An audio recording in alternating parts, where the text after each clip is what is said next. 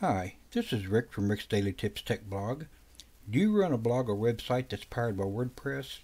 If so, you're probably aware that hackers are constantly trying to break into WordPress sites and take them over so they can use them for nefarious purposes.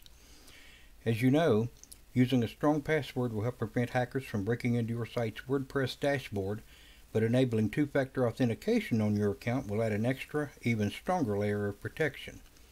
If you don't already have two-factor authentication enabled on your WordPress dashboard admin account, I strongly encourage you to enable it as soon as possible.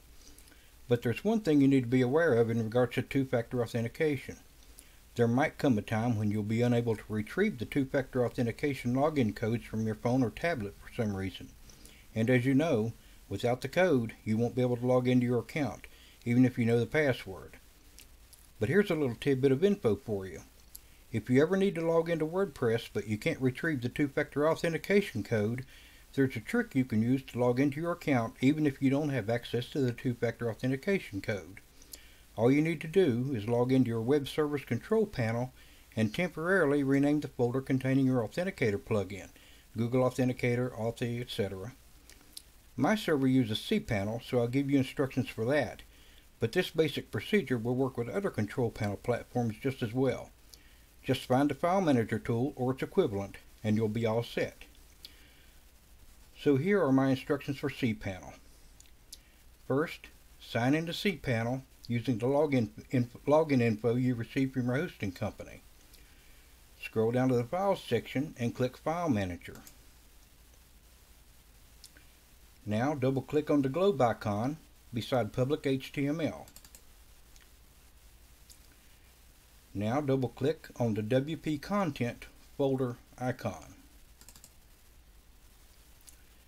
Now double click on the Plugins folder icon.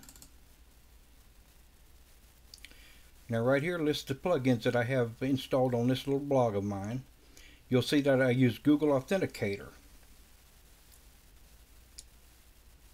Now I just right click on that folder, or you'll right click on the folder containing your Authenticator plugin and temporarily rename it. In my case, it's Google Authenticator, so I right click, rename. Now I simply rename my folders by appending --back to the folder name. Click Rename File.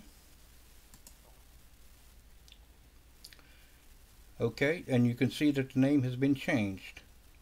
Now you're done with cPanel for now. Renaming the folder containing your Authenticator plugin effectively disables it, allowing you to go back to WordPress and sign into your WordPress dashboard without having to enter a two-factor authentication code.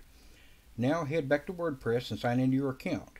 After you've signed in, you should immediately return to cPanel or whichever control panel your server uses and rename the folder containing your Authenticator plugin back to its original name. In my case, I simply removed the --back that I appended to the name earlier.